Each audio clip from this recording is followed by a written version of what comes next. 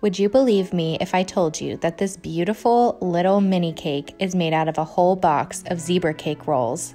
Well, it is, and I'm going to show you how. I'm Sydney, the Wildflower Mama, and I'm so glad you're here watching this video. Now to get started, we do have to unroll all of the zebra cake rolls. It's very tedious and it is extremely messy. One tip I have for you is to go ahead and at least take all of the rolls out of the plastic wrap. That way you're not trying to unwrap the plastic with your sticky, greasy, slimy fingers while you're also trying to unroll these rolls with all of this nasty, gooey junk all over your hands. We are essentially unrolling all of the little rolls and re-rolling them into one giant roll that I like to call the big log. And once you cut into the big log, you're going to have a really cool vertical cake layer pattern. These rolls do not come unrolled very easily. Every single one of them began to break apart, so even if they break apart, just try to keep them lined up as best you can and do your best to just keep rolling with it. It will still look good on the inside once you're finished. I also suggest doing this part of the cake process on a cutting board so that you can just toss the whole cutting board in the sink, wash it, throw it in your dishwasher, throw it in the garbage. I don't know how you want to do all that, but then you don't have to worry about sweeping the crumbs off the countertop and wiping up all of this sticky, gunky crap off of your countertop. Just dispose of the cutting board however you like once you're done making the big log. Then we wrap the big log in plastic wrap, kind of form it, make sure it's nice and tight in there, shape it up, and we're gonna put it in the freezer for about an hour.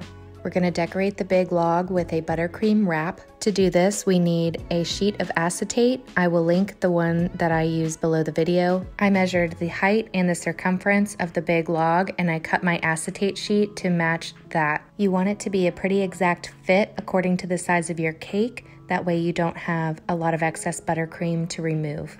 Tape the four corners of your acetate sheet to your countertop and start applying dollops of buttercream. I'm using leftover buttercream that was already colored from a previous project. And I didn't really have a specific pattern in mind. I just wanted it to be an abstract mishmash of different colors. If you need a good buttercream recipe, I have one on my website.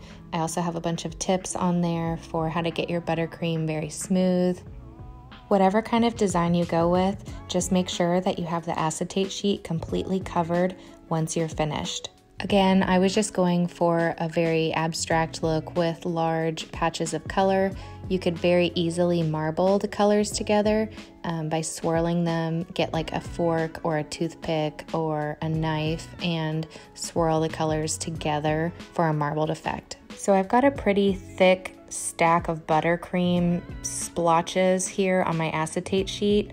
So I'm just going to gently level that out. I'm not really mixing the colors at the base of the acetate sheet. I'm just leveling out the top so that it is flush and will be easy to apply to our cake.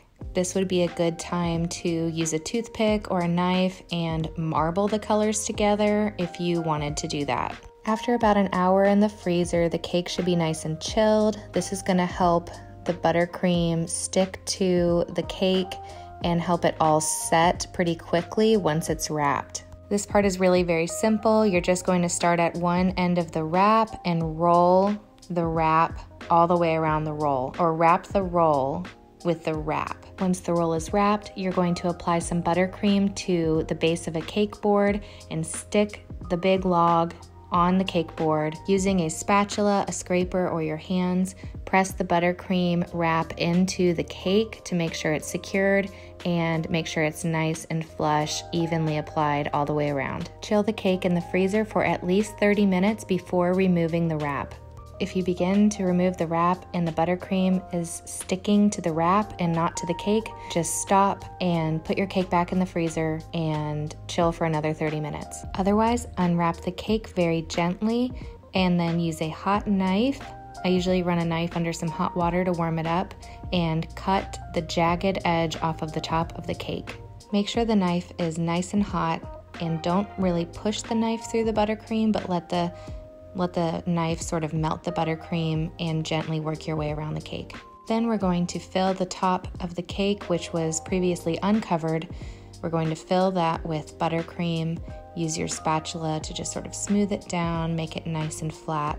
And then you can use your bench scraper to go around the outside edges to tidy up the top area. Press very gently with your bench scraper into the side of the cake. This will help smooth down any rough edges or any bubbles or air pockets that may have formed in the buttercream wrap.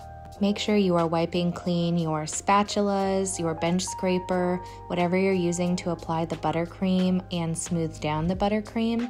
Otherwise, you will keep reapplying the old buttercream and mixing the colors together, and it's not going to be very pretty.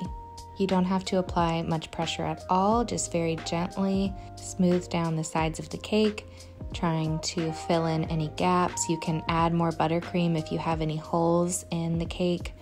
And again, wipe your scraper or your spatula clean after each pass around the cake to ensure that your colors are not running together. Now I'm tidying up the base of the cake board so that it looks really nice, and then I'm going to apply the finishing touches. I have a very serious problem where I cannot finish a cake without edible glitter or gold leaf, so I am finishing this cake with some edible gold leaf. I will link this gold leaf below the video. I also thought it was kind of funny to decorate something as inexpensive as zebra cakes with gold leaf. It might seem over the top, but I did want to show that even if you don't have extraordinary baking skills, or maybe you're on a tight budget, you can still make an extraordinary cake for any occasion. Also, ever since I started doing my snack cake makeovers, one of the most requested snack cake makeovers has been the zebra cake rolls, so I wanted to make sure it was really well done.